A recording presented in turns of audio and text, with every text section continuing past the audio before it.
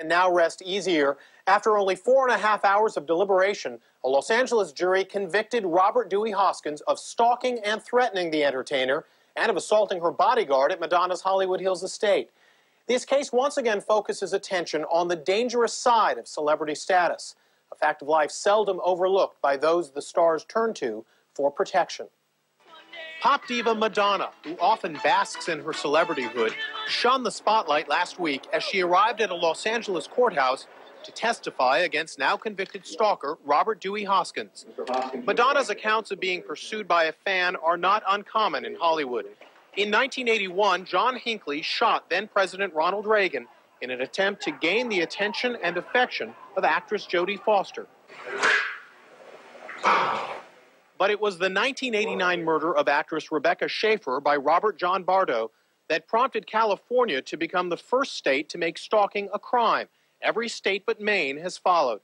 But most stalking cases are intentionally kept out of public view. Security specialist Gavin DeBecker has a long list of celebrity clientele. What public figure stalkers are looking for is identity and attention.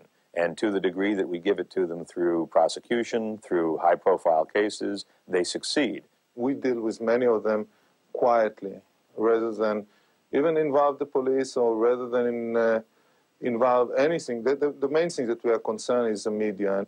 Former Israeli Secret Service agent Moshe Alon provides security for some of Hollywood's elite, including actress Elizabeth Taylor. I think the moment you give a stalker or somebody who writes you too much attention, you actually create and bring up others that are sleeping stalkers. I call them sleeping problems. One of Alon's prescriptions, preparedness, including the use of bodyguards with weapons training, a theme Hollywood fictionalized in the 1992 box office smash, The Bodyguard. That extreme, like I love you to death kind of syndrome, that's scary, and you never know who it is or where it's coming from or when. Actress Teresa Saldana knows that all too well. She survived a brutal knife attack at the hands of an obsessed fan. Other targets of obsession include comedian David Letterman, actress Sharon Gless, actor Michael J. Fox, and pop star Michael Jackson. Security expert Moshe Alon acknowledges that unwanted attention is one of the perils of celebrityhood. It's part of life, it's part of your job.